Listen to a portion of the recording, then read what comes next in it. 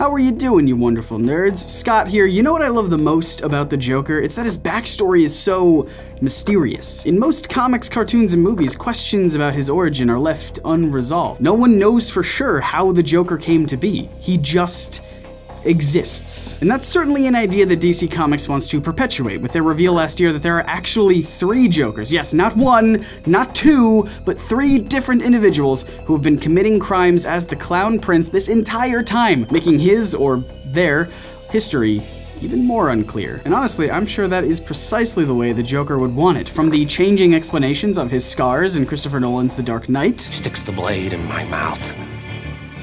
Let's put a smile on that face. I stick a razor in my mouth and do this.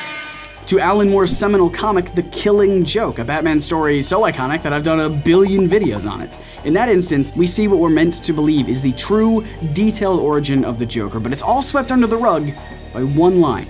Sometimes I remember it one way, sometimes another. If I'm going to have a past, I prefer it to be multiple choice. So perhaps we'll never truly know the origin of the Joker in the comics, but what about his real origin? How the character was created? Well, here's what's interesting. That same ambiguity exists in real life. No one knows for sure how the Joker came to be. He just exists.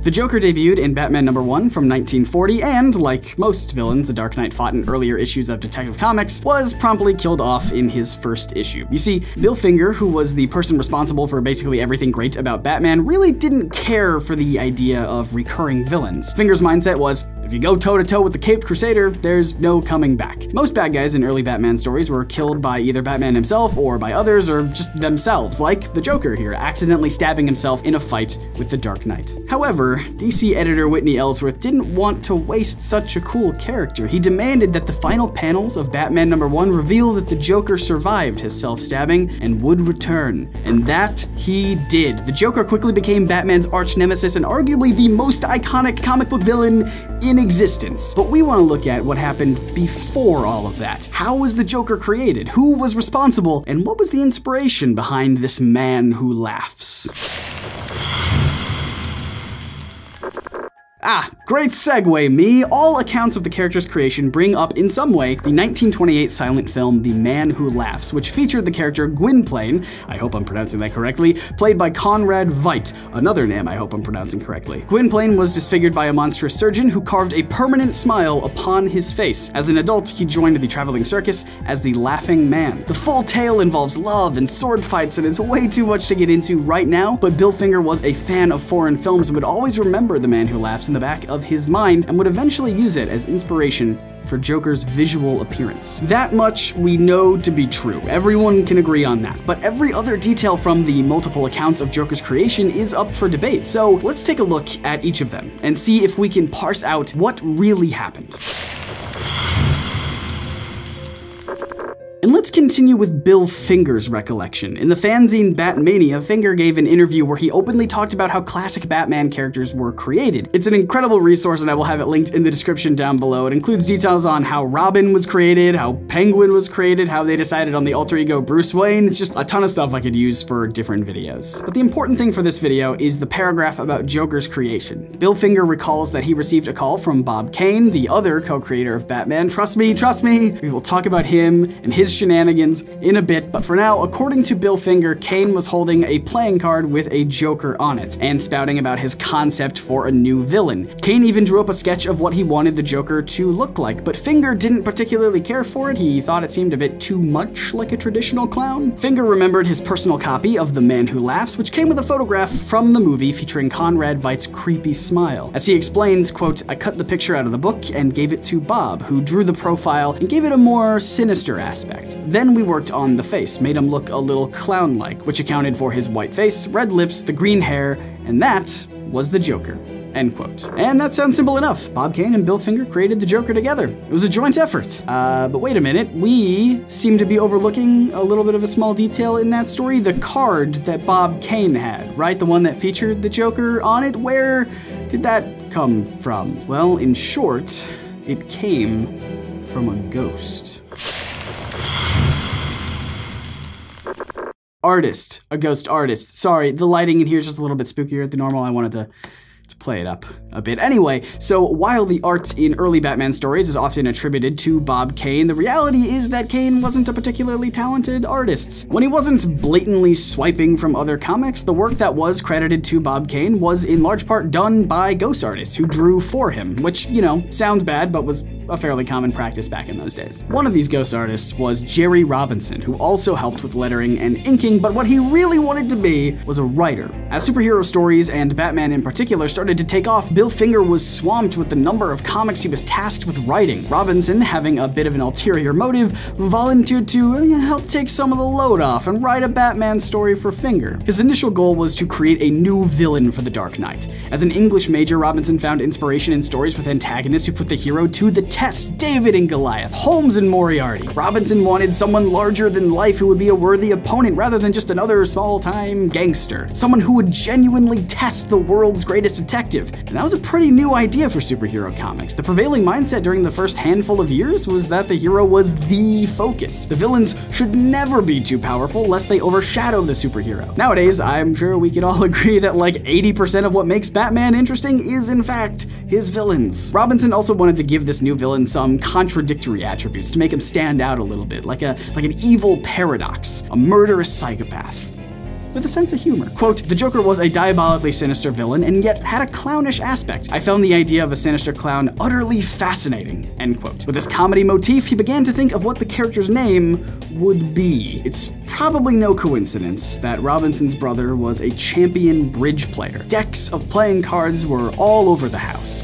He didn't have to search long for the name of this new villain. It was right there in front of him the whole time. It couldn't possibly be anything else but Joker. Robinson pulled out a deck and started drawing up a conceptual sketch of this new character based on the Joker cards. It's an image you've probably seen in the comics, especially in the Batcave. Once again, what happens next is up for debate. Robinson claims that he brought the design to Bob Kane the next morning, who loved it so much that he started to sketch out the full character then and there. Shortly after, just as before, Kane called up Bill Finger, who didn't really care for the initial sketch, and instead proposed to base the character's appearance off the Man Who Laughs. And the rest is history. Or is it? It's not. This whole video's confusing, because now we get to the final story that calls into question the exact timeline of the events. So, take a deep breath, bear with me, let's finally hear Bob Kane's side of the story. So here's the thing that you need to know about Bob Kane if you don't already. He had an enormous ego. Author Neil Gaiman put it best when he said, quote, "Bob Kane was, by all accounts, a strange guy. He didn't have much talent, but he had a certain amount of luck. And most people know that Bob Kane was the creator of Batman, even if they don't know that he didn't write or draw any Batman stuff. No one else who did anything got any credit in Bob Kane's head. The other people who drew Batman, even Neil Adams or Frank Miller, in Bob's mind were just his ghosts. The only thing that was important to Bob Kane was Bob Kane." End quote. So with that in mind, and now that you are properly biased, I'm sure it won't shock you to learn that Bob Kane attempted to discredit Jerry Robinson as a co-creator of Joker, instead claiming that he himself created the Clown Prince independently of Robinson. Quote, "Bill Finger and I created the Joker. Jerry Robinson had absolutely nothing to do with it, but he'll always say he created it till the day he dies." End quote. Kane's story is that he and Bill Finger were already in the process of creating the Joker when Robinson came in with the Joker playing card sketch. Quote, "Jerry drew this card after Bill Finger and I had already created the Joker. If Jerry had come to me first with the playing card, then I would have drawn the Joker in the image of that card instead of like Conrad Veidt in the movie The Man Who Laughs." End quote. So I want to pause here and just appreciate that response, because that is basically Bob Kane saying, "Robinson didn't come to me first because if he did, I would have stolen his work." Amazing. So, okay, with all of this said, why should we even believe Bob Kane? Why should we believe this side of the story? We already know, it's already been established that he loves to take credit for things that he didn't actually do. Why would this explanation hold any water? Well, as author Brian Cronin wrote in Was Superman a Spy, quote, "What makes this story different from other Kane stories is that this time, Bill Finger told a DC editor that he felt Kane's version was correct. Robinson feels that Finger is simply confused about the time frame and that the Veidt comparison came about after Robinson showed the drawing, but it's likely something that will never be sorted out for certain." End quote. Over the years, stories change. Memories fade and become corrupted. They lose details, they add false details, and the true history remains unclear. Sometimes it's remembered one way, sometimes another. But if Joker's gonna have a past, I prefer it to be multiple choice.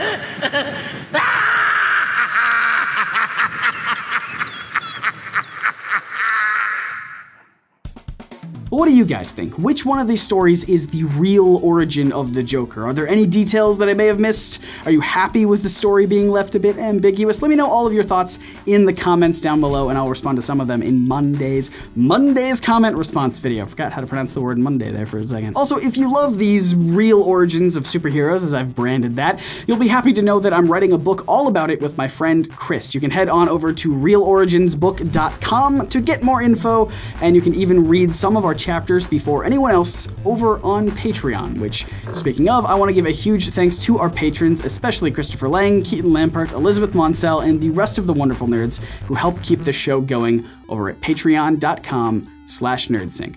Link in the description. I encourage you to watch more of our videos. Click or tap right here to see our latest upload, or right down here for something YouTube's mysterious algorithm thinks you'll enjoy. Thank you for watching. Hit that big sexy subscribe button. My name is Scott, reminding you to read between the panels and grow smarter through comics. See ya.